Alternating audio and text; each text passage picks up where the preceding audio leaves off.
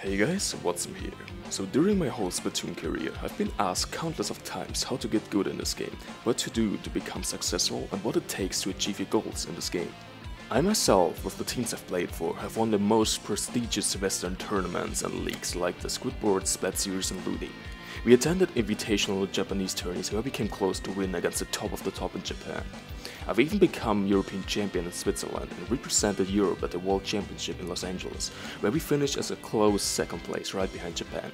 So I basically traveled the world to play Splatoon. It's safe to say that I climbed the ranks in this game and been through most of the points that I want to talk about and share with you guys today myself. Of course, it's not going to be a straight plan to follow, which leads to guaranteed success, but if you really desire to become better at this game, or even want to be a competitive player, I advise you to take the following points seriously. So without further ado, let's get started. By playing, I mean playing. A lot. Right away, the first point sounds like the most casual one, but trust me, it's true. The most successful Splatoon 2 players have spent a tremendous amount of time with the game. In life in general, if you want to become good at something, you gotta invest as much time into it as you possibly can. In Splatoon, that's of course playing the game.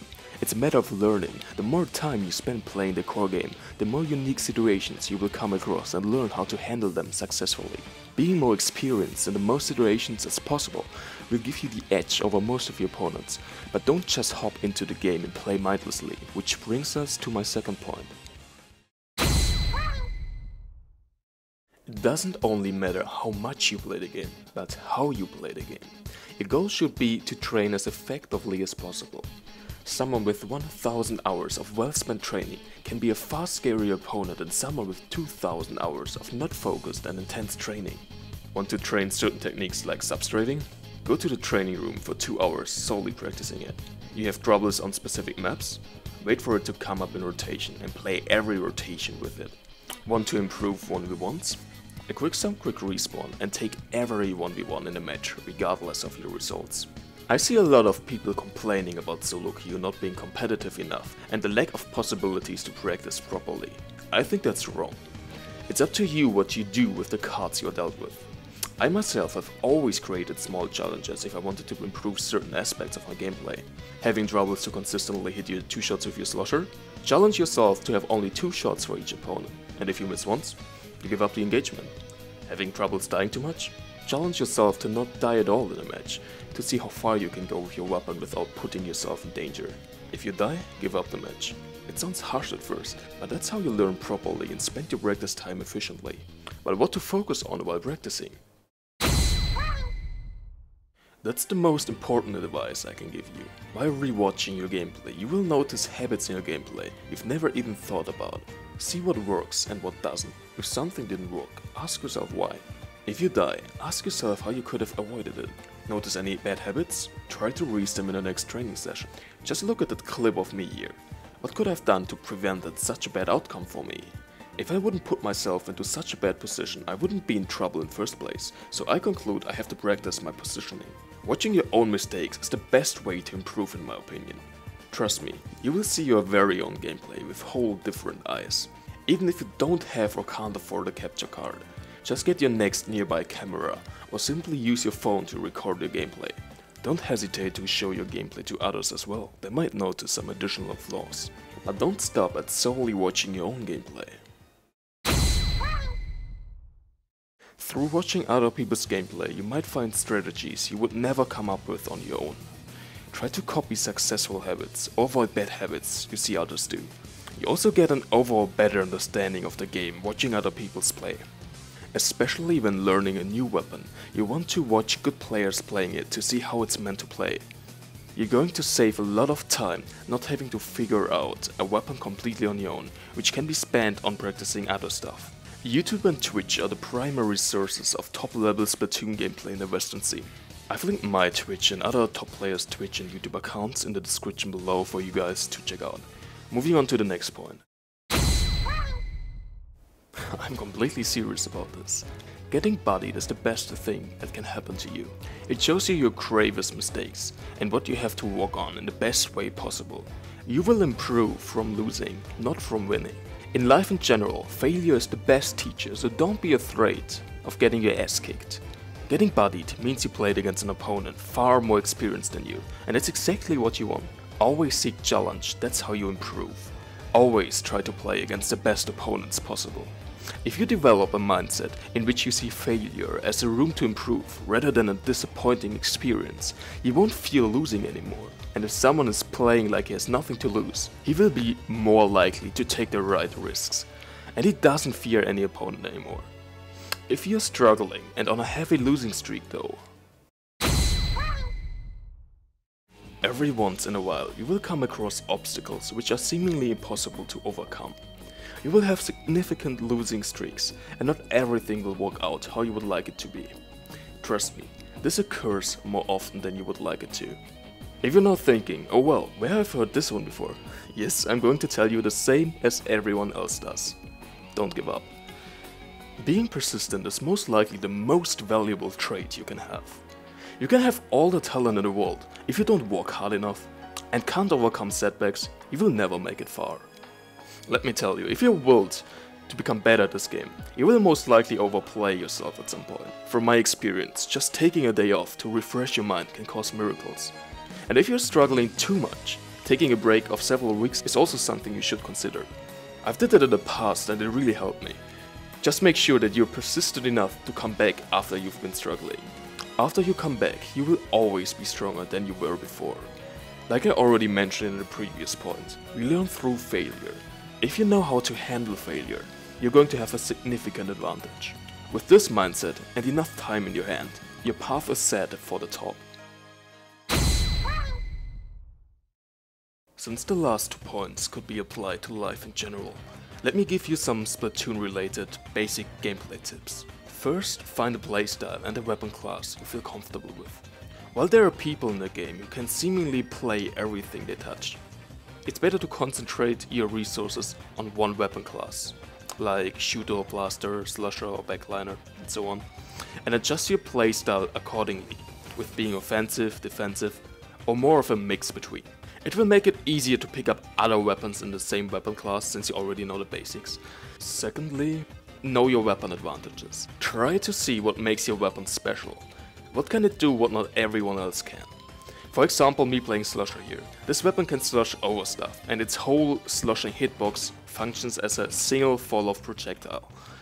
If I position myself in spots where I can only get hit by fall-off shots, like this ramp for example, I can have an advantage in this spot, since I can simply slush over to the other side and still easily hit them because of my huge fall-off projectile hitbox. Thirdly, know your weapon weaknesses. Try to find ways to overcome them and play around them. Next, always try to stay calm and don't stress yourself. If you start panicking in in-game situations, your fate is already decided. Also, always try to have a game plan and do something. There's nothing worse than not doing anything. If you struggle to know what you should do in neutral situations, you just try to space with bombs, maybe paint or shark people. Yes, waiting is also something you can do if you have a plan for it to follow up, like sharking. Just don't stand in the middle of the match waiting for the opponents to push back in. And last but not least, the most important gameplay tip I can give you, don't die. It sounds simple, but it's truly the best thing you can do. If you die, you have no presence on the field anymore, and you put your own fate into other hands. Many people underestimate the importance of not dying in this game.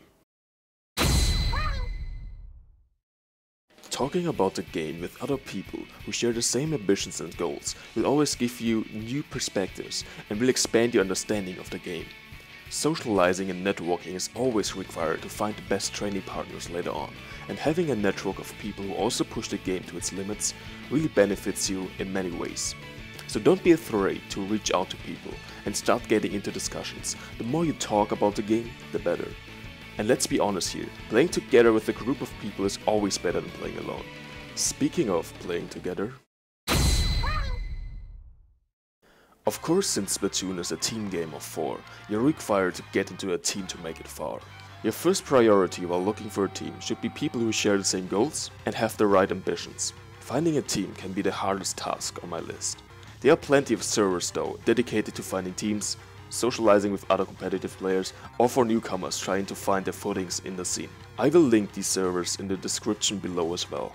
Don't just expect to get onto a good team right away. This is not how the world works. You still gotta work hard to make a name for yourself. If there are no good team opportunities at the moment, don't hesitate to take your fate in your own hand and create your very own team. This way you can be 100% sure that your team has the same goals as you. It's the most reliable way, but also the way you have to work most for. I myself, after being on 2 different teams, realized that I need to create my own team to achieve the goals I had with this community. And after months of hard and dedicated work, it finally started to pay off. All the practice and improvement tips mentioned in the previous points also apply to getting better with a team as well. Let me give you some additional tips though. Try to have open and honest dealings with each other, enabling you to address difficult topics and criticize teammates, which is required to get better. Try to avoid toxic behavior and call out people who start to get mad playing the game. Try to have video analyses of your whole team playing to break down what's going wrong so you know what to focus on while training. Also, don't hesitate to come together to go over strats and maps in private rooms to enhance your play. Speaking of team sizes, I would recommend a team of 5 members. You could say 4 members would be ideal, since the less members the better people know how to play with each other, since they play with the same people over and over again. But from experience, even the most active teams can't compete on a regular basis with only 4 players. Thus I advise teams of 5 to have more players available to be more active overall. You could also increase your team size to 6 or maybe 7 players, but the more players, the more difficult it gets to get used to each other, and the team requires way more strategies for all the different players coming together. And this brings me to my last point. Over the last few years playing Splatoon competitively, I've encountered countless of people complaining about everything you can imagine. Let me get this straight. Everyone is dealt with the same cards.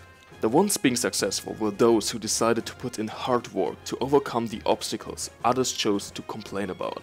I've seen people complaining about top players having it easy and such, but trust me, every player on the top put in a shit ton of work to get where he is. Good things come to those who work hard. You come across a weapon which destroys you easily? Don't choose the easy way and complain. Try to adapt and find counters to it.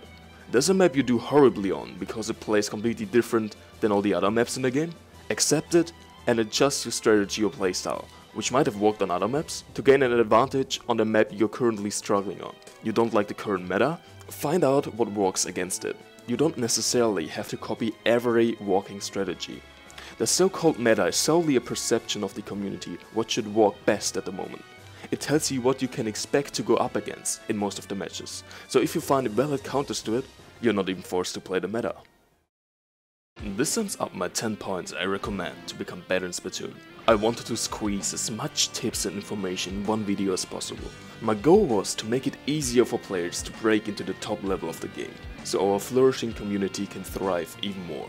I'm hoping having more good players overall and at the top level of the community will increase competition, resulting in a higher average skill level in the Western scene.